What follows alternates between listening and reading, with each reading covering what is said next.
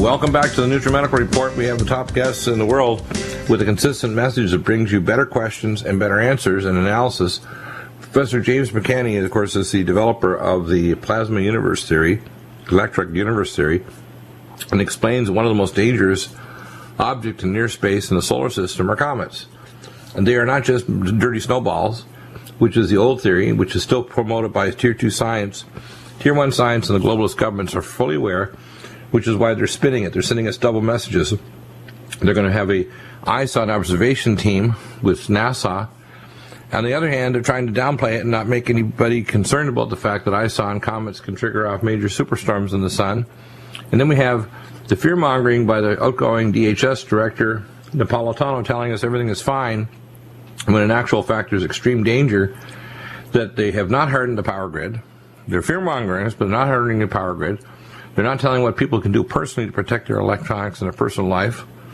They're not getting ready with citizen activation, or if you want to call it teams ready with the county sheriff, etc., to develop the idea that if we have a power blackout from either a solar coronal mass ejection like the 1859 Carrington event, or an attack by a nation such as Iran after we, quote, attack them, because if we attack Syria, Iran is next, which you can be certain Syria and Iran will use EMP weapons, or China and Russia against our population. In fact, the very first weapons these countries will use against us isn't nuclear or biological, it's EMP. It's the prescient war system, war weapon of the 21st century. So to hear our former director of CIA put out false information that we just missed a CME that could have knocked out our power grid, to see Napolitano say 100% chance of this happening, it's shocking in an outgoing, the head of a major division of the government, to hear these kind of things when you think, what are they trying to prove here? They're sending us double messages. They're trying to scare people. They're not doing any preparation to either make the system hardened against the collapse. And yet, on the other hand, they're telling us they're going to do a drill of NERC on November 13th and 14th, when Professor McCANNEY stated clearly months before where his information is being abused and misused by these maniacs, including not only ones he knows as disinfo ops, but people in other countries that are unknown.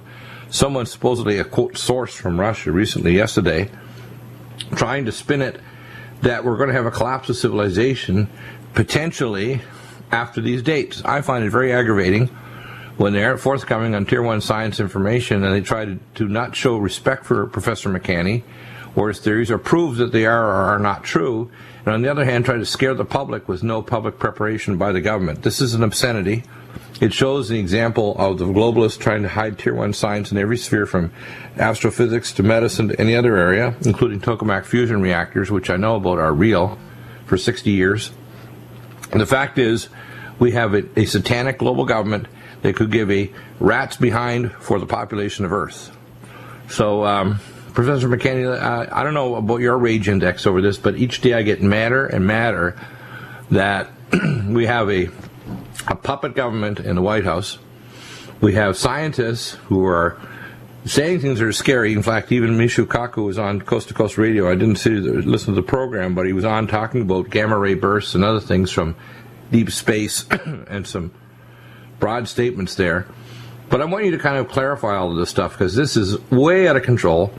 And obviously, all the signs tell us this is a 9/11 type false flag event. They're going to do a NERC trial, United States, Canada, and Mexico. This has what I call passes a smell test for bad stuff is coming, and the government's planning on doing something horrific to the population. Yeah, Dr. Bill, first of all, the amount of misinformation on YouTube, on the internet, on all kinds of web pages using my name. And then I just saw one here. I mean, there's hundreds and hundreds of these. I just saw one where I did talk about what I called the red hand of death, is an ancient phenomena where sulfur dioxide comes into the atmosphere, and those comets that are big enough to reach out near Jupiter are pulling in sulfur dioxide. So when we interact with these and they're close enough and it comes into the atmosphere, it appears red, and it can poison the water. So somebody is saying that I said Comet Ison is going to do this, and crash into Earth, and it's Planet X, and it's no, there's no evidence of that at all. And, well, we know that when we passed through the tail of Halley's comet, that it contained cyanide, and that's been known for many centuries that it caused the death of animals when you pass through the tail because it has a cyanide molecule that can cause respiratory problems and or death. But that doesn't mean it comes anywhere near us, or that this is, quote, a brown and red dwarf star or anything more than a comet. And it's a hyperelliptical comet from deep space. So it's going to cause, when the sun grazes, some major superstorms in the sun where sunspot activity hasn't been this low for hundreds of years, but it could create superstorms.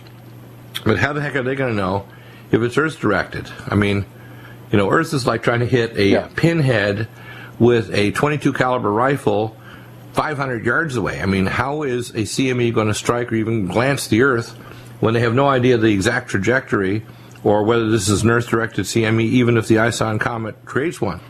This doesn't make sense, does it? Yeah, no, not at all, not at all. And so they are saying 100% certainty of a full-scale power outage. Well, the only way you can be 100% certain if you're planning on doing it. Yeah, in other words, you got your hand on the thing and you're waiting for a call from the White House to say, do it. Right. But the issue is that there are hundreds and hundreds. I have never seen this level of activity of misinformation and using my name. I mean, it's just unbelievable. I mean, every comet that has come through the solar system, just about Comet McNaught, Comet Ellen, and the list goes on and on. People used my name, and it was, I had to put special postings on my webpage clarifying what I would say about each particular one.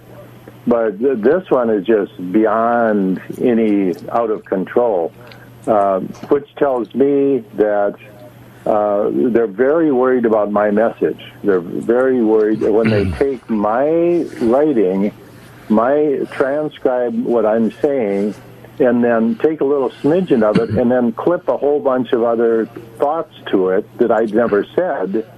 Like this one that says, James McCann, this could only mean that it's Nibiru. No, that's not what it means. Right. And the other thing is, citizen astronomers can pick up, because there's so many citizen observers, hundreds of times more likely than even these high-powered telescopes with electronic systems, the presence of comets and following and tracking them. And as a result, the NASA and the Tier 1 scientists can't control the flow of information from the public, so they want to disabuse your theory so people don't realize when they identify comets coming into the inner solar system, these things are dangerous. They cause plasma discharges between planets. It can cause gravitonic or action at a distance. It can trigger off earthquakes, volcanoes, and extreme weather. They can trigger gas transmission between planets, including, as you mentioned, from Jupiter. We know the tail of many comets contains toxins that are actually lethal. They're not just dirty snowballs. And this idea of a hyperelliptical comet being a sun grazer 700,000 kilometers over the sun in November, and the direct alignment in the exact days of the NERC trial is November 13th and 14th. This isn't by chance. So they're purposely disinfoing Professor McCANNEY, because if they killed you, they would prove that you're correct, and they would tell citizen astronomers with a backyard telescope, and I'm one, I have a backyard, powerful telescope. They would tell the citizen astronomers that, hey, if you listen to McCANNEY and you spot these comets coming in, look out, you can have a lot of trouble here on planet Earth. Another thing we were talking, Dr. Bill, is NASA has a panel of Tier 2 scientists to cover Comet Ison for the public. But they're going to start their presentations in November, a month and a half after it passes by Mars, which is a huge event. So why would they do it after the fact? They don't want people to know the effect of what it's going to do on the planet Mars. They want to cover and control the information flow. Yeah, you can only conclusion you say is, why would you do a public panel after the fact? It's to spin it just like the CNN, I call it garbage news network. Spin it.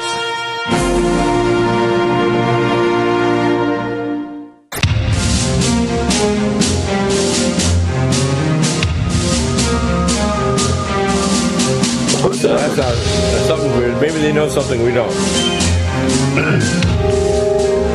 Professor McCANNEY, There's a lot of disinfo ops out there that are kind of trying to say this is Planet X. Planet X is not a planet anyway. It would be the second star in the solar system is Jupiter. It actually generates certain parts of energy in the electromagnetic spectrum more than it receives from the, quote, the sun, Sol, or yellow dwarf star. So the second star in our solar system is Jupiter. If we had a third star, it would be a brown or red dwarf, more likely a red dwarf, which are more common than the brown dwarfs. A red dwarf is 200 times the magnetic field of our sun, and if it would be coming in, its action at a distance magnetically would be enormous. It wouldn't necessarily have any orbital objects around it. It would coming in a hyperelliptical orbit from deep space out beyond the Oort cloud, which is 0.73 light years. With the science that you put forward on this is pretty specific. If you have the proper data, you could apply your theory and explain exactly what's likely to happen if you had good orbital data and good trajectory data. You mentioned something on the break that I thought was a little shocking, that you couldn't find it when you looked up in the sky. You wonder if its orbital pattern or trajectory's changed because you couldn't see it. Secondly, you wonder why when you hear them actually blocking this information on some of these government websites, so you can't find the orbital or trajectory data. What do you think is going on? Yeah, and during the break here, I was trying to pull up the JPL, the Jet Propulsion Laboratory, orbital information for Comet Ison, and it's not there. Wow. I was out last night. I was out myself last night with I have some good binoculars that I use for comet watching, and they're professional grade, and I couldn't find Comet Ison where it's supposed to be. So I'm trying to figure out it. Either it's really, really small, or it's moved to a different orbit, or something. I don't know what's going on. And now I go to NASA's website that should be giving this information, and it's not there. So I'm just at a loss as to what to think about this. Exactly, yeah. But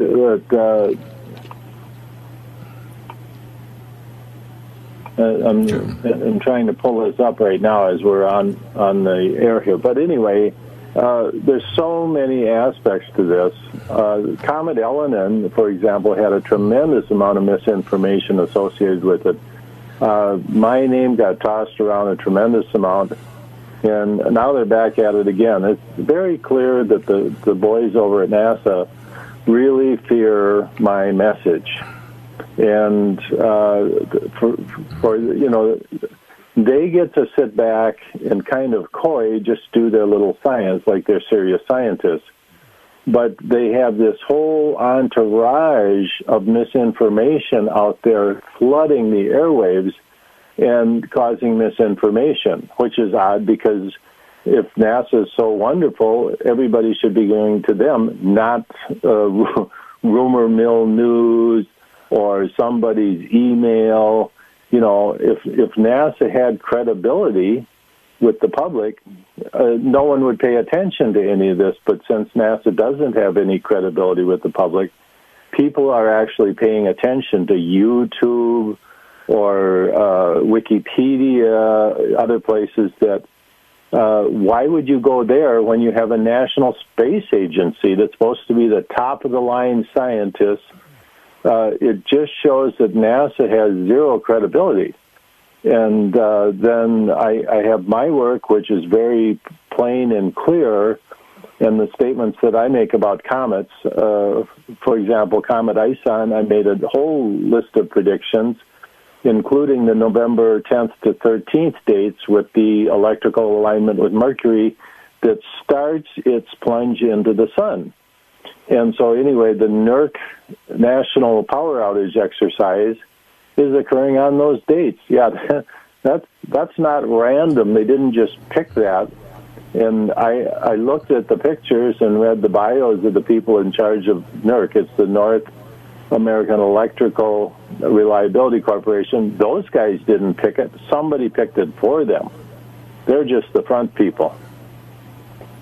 Yeah, it really is disturbing to have, and there's something coordinating this. That's why we see that, when you have DHS and the former CIA director And you see even these disinfo ops, you don't know if they're people that are just kind of mentally ill out there, or they're disinfo ops that are coming out of the woodwork, or, God knows what. I mean, there's an orchestrated operational disinformation about the whole issue of comets. And we've known since ancient times.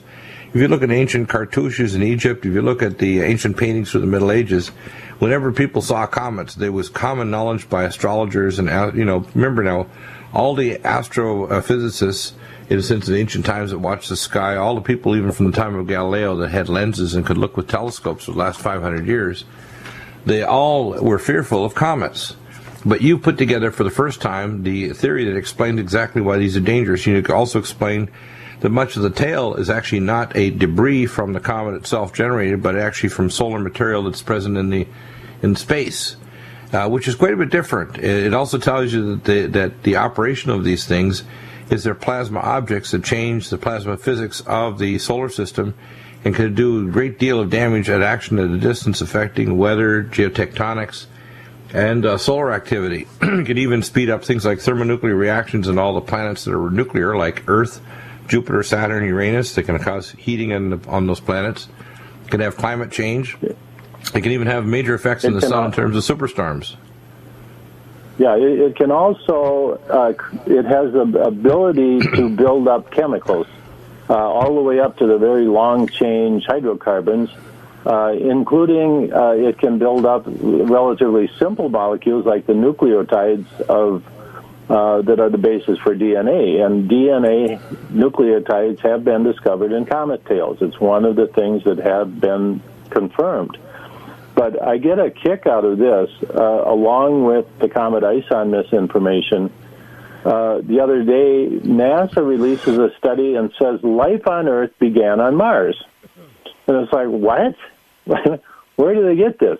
And so they're saying that life could have traveled from Mars to Earth, and that's how life on Earth started. But wait a minute. How did it start on Mars? Where's the magic there? They just set it one step away and then think that everybody, it couldn't have started on Earth, but it started on Mars. Well, Mars is right now a dead, dry, lifeless planet. Well, it has also no magnetosphere. It has no magnetosphere to create a magnetic field. Without a magnetic sphere, you cannot have life on that planet. So even if there was survivable life, it would have to be very extreme. It would have to be extremophiles. Because of the deep space effect of the electromagnetosphere, it's exposed to cosmic background radiation, zeta particles, and X-rays, etc. I mean, only extremophiles would survive in an environment like Mars. So if you don't have a Schumann resonance magnetic field artificial magnetosphere generator, if you don't generate a atmosphere and water either chemically or bring it in there, how can you actually geoengineer the planet to actually remediate it and turn it into a place where you could have trees and life and rivers and other things? It's a major job, and the problem is for them to make statements like that shows that they're trying to just kind of twist your mind to make you not understand things.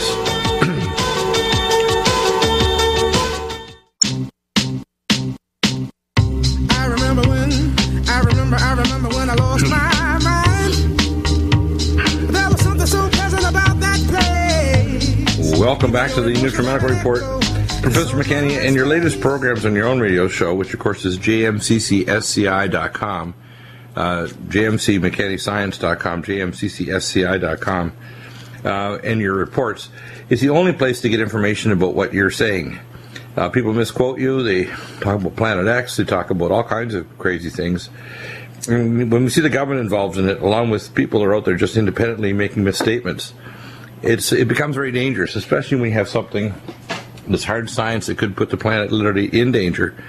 But there's no real preparation going on by government. I find it very bizarre. We have this fear campaign.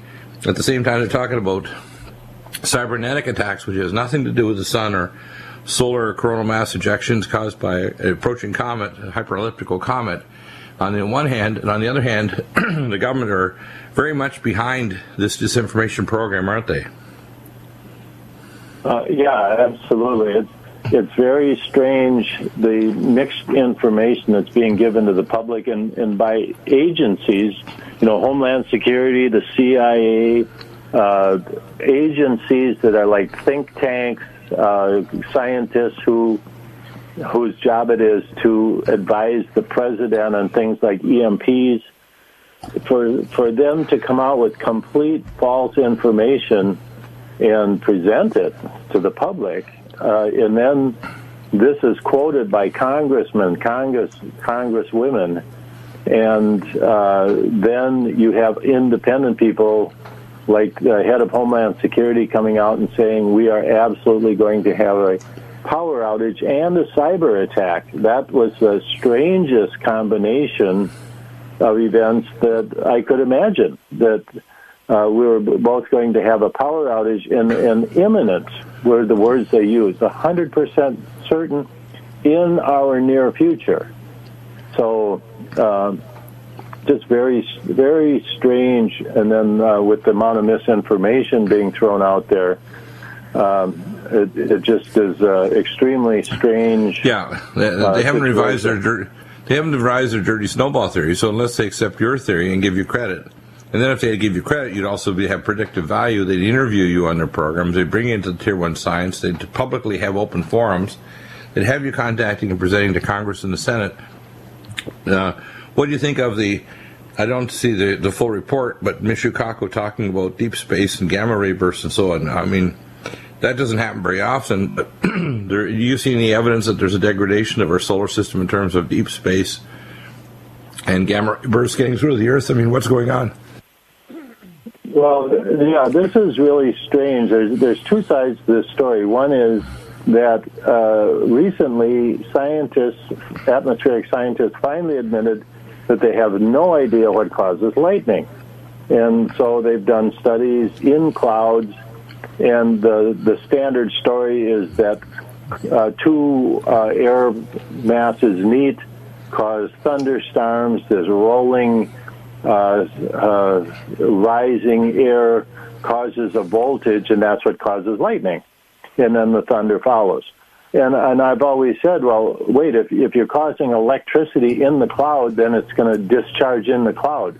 If you're creating a battery in a cloud, it's only going to discharge within the battery that's created. It's not going to come shooting out the ends, right, going up and down. Well, but they've recently discovered cosmic rays, not only cosmic rays, but gamma ray bursts above thunderstorms. Now, imagine this.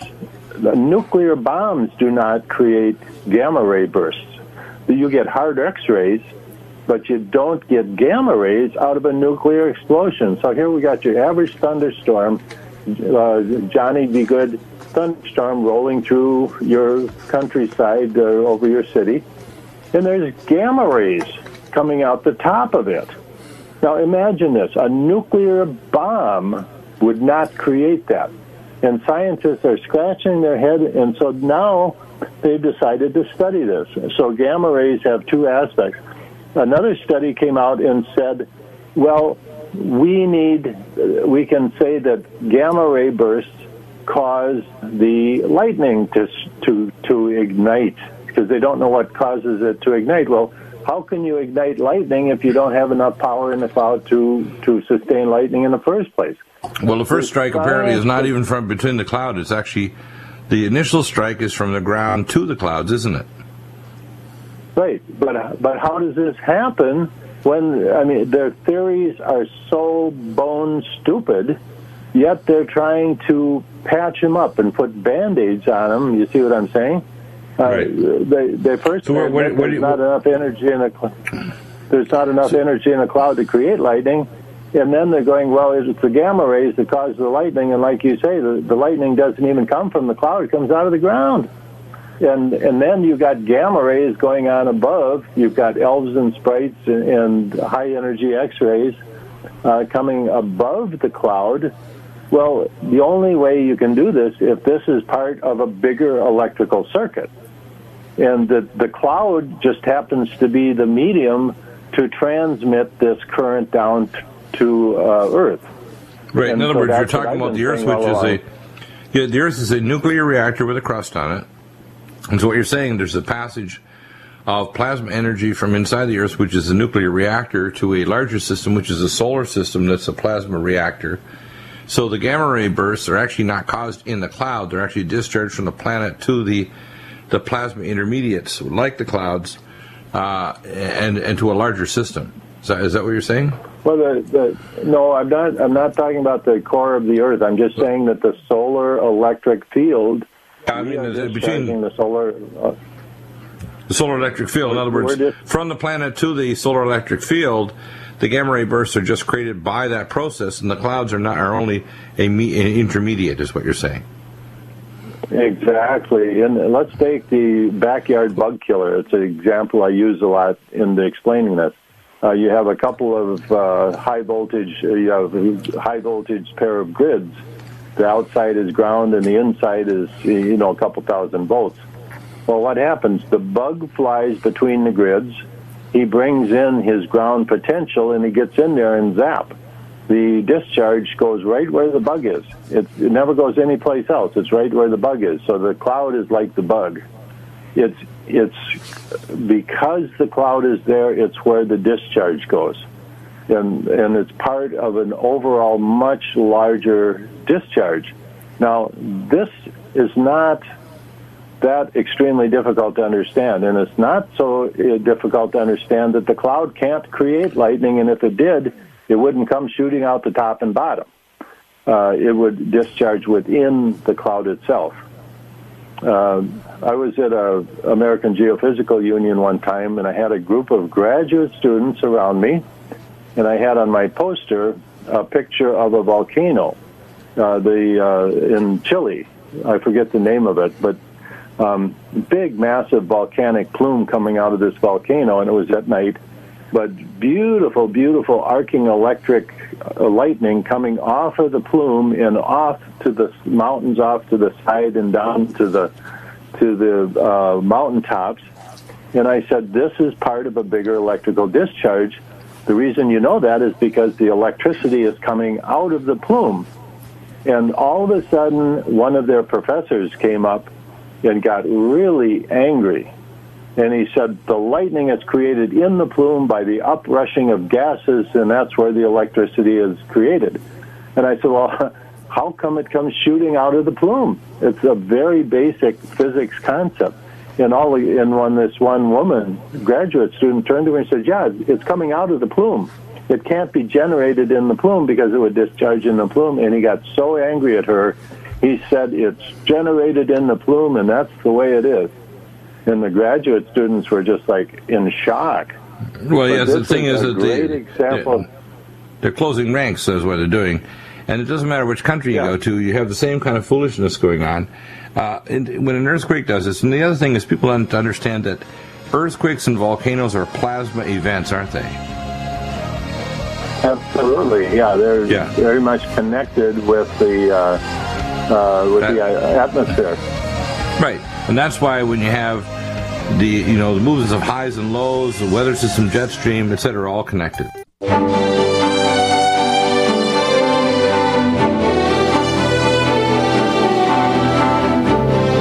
Welcome back, and Professor McCANNEY, these are important issues. The fact is that we can predict earthquakes. We know that there's a major increase in earthquakes in Fukushima Daiichi, 500% since the March 11th, 2011 superquake, an upthrust that caused the Fukushima disaster, triple meltdown.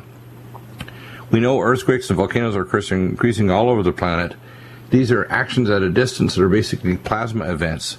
We know that when earthquakes happen, there's a discharge of plasma along the fault lines. That's how geotectonic weapons work, by inducing energy through the planet itself that hit the piezoelectric slip threshold, where the induced energy builds up energy in the crystals, and they eventually reach a giant wave status where the mu, or resistance, drops in the faces of the rocks, so they jump until the energy is dissipated. If they jump 6 inches, say in California, you get a level 9 earthquake. Although there's 11 feet of recoil already stored up in the rocks around San Andreas. We've got volcanoes all over the planet. When the ones go off and you have plasma discharges, just like the movement of weather systems, which move the ionosphere and the jet stream, earthquakes and volcanoes are plasma events, and that's why comets are such a big deal, because they're a major plasma disruptor of the solar plasmatic field, and these chemical and radiological and plasma effects on the planet are pretty dramatic, aren't they?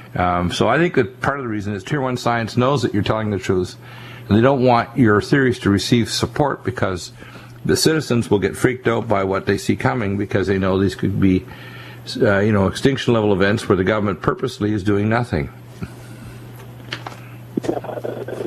The biggest reason, finally figured out exactly why they're so worried about comets. And the reason they're worried is because if people in mass woke up and found out that what was going on and historically that had changed the course of human history, people would be living their lives very differently. And the people in control would lose power because the people would immediately know that the leaders, the bankers, why would you pay your interest on your house or pay your insurance payment when it doesn't matter because there are bigger fish to fry on the planet in the solar system. So they want to keep everybody glued to the evening news. Oh, the stock market. Oh, the downturn in the economy. Will Obama be able to turn around the economy? Oh, we're on the upswing now. Just baloney. They have people convinced that they should work a 40-hour-a-week job and pay interest on an overpriced house and buy a car on credit, then that's a good life, Well, what they're doing is trying to keep the I call the farm of planet Earth, and each country on Earth is called the farm of the United States of America, the farm of Ecuador, the farm of Canada, and we're being farmed to death. And they treat us like cattle. They don't want to expose us to Tier 1 science. Our educational institutions don't want us to, like that grad student asking questions that a so-called professor got ticked off at. They don't want us to ask questions that says, hey, if you become aware of these things, you realize that there's periodic and repetitive cyclical extinction level events that can cause a catastrophe in society. And for example, we know that there's a major increase in solar activity outputting more UV B, C, and D light. That's an actual fact. Dane Wigington has been tracking the fact that geoengineering in the upper atmosphere has been put up there with nanoparticles. I actually took care of pilots flying out of Buckley and Peterson who told me straight up exactly what they're doing. And Dr. Isley, physicist and founder of the World Constitution Parliament Association of the United Nations, spent an entire evening explaining in great detail after I told him I was one of the doctors for the pilots. So I know in exquisite scientific detail exactly what these maniacs are doing. And then we add to it the damage caused by Fukushima Daiichi that's chewing up the ozone layer at an enormous rate. If we have a nuclear war on top of that, it's going to chew it up even faster, and we'll have UV shock to the benthic layer of the oceans, and the death of the remaining trees caused by UV shock, which they're now dying because of the increased UV B, C, and D light.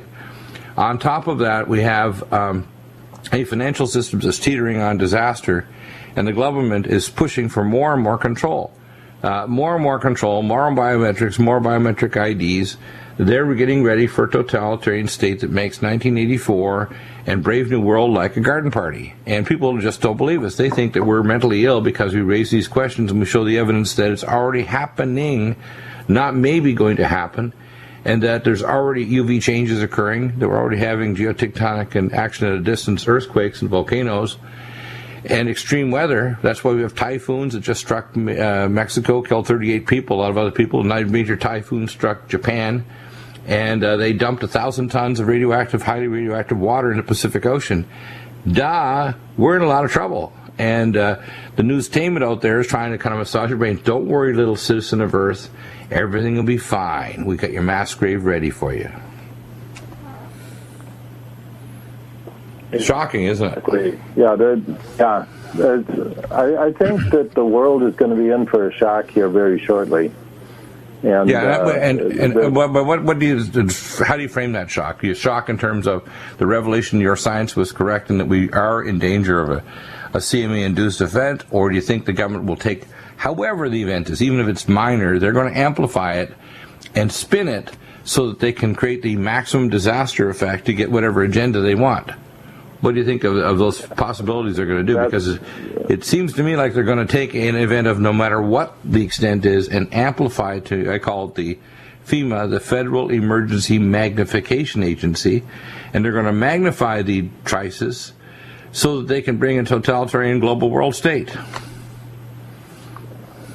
Exactly. Yep. And I've always said that the power outage is the method that they're going to use because it's so 100% complete.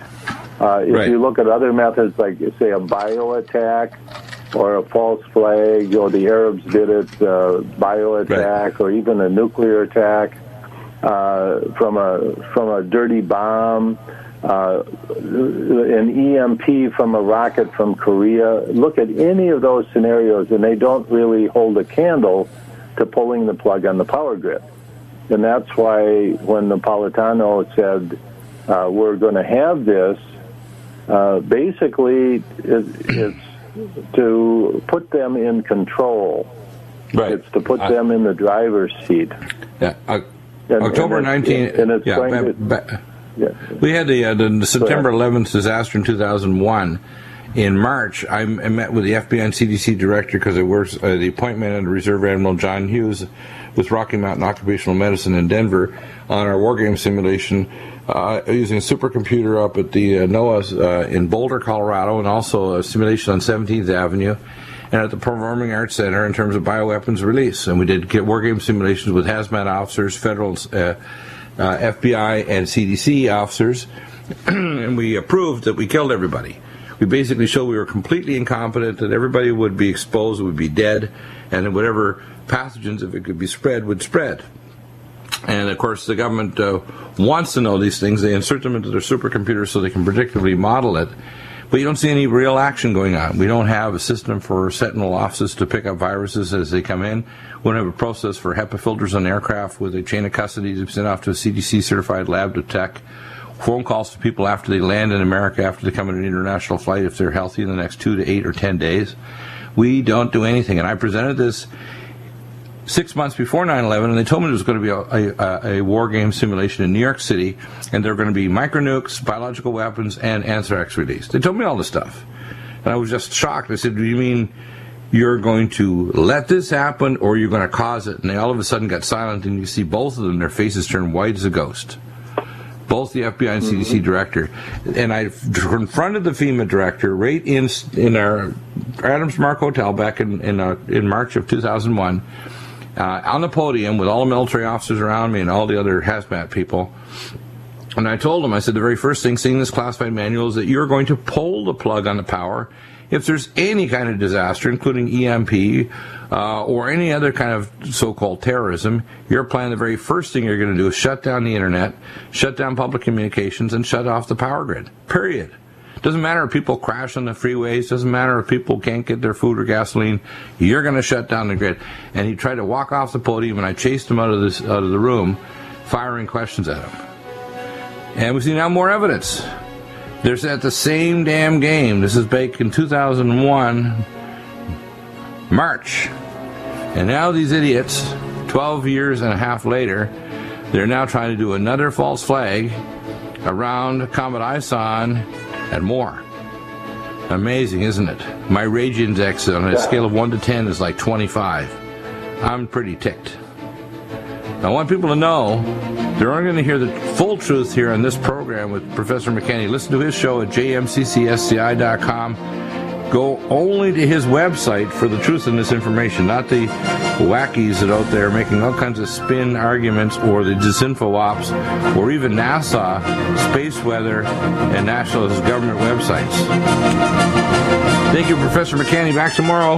Harley Schlanger and Theodore Shabbat will...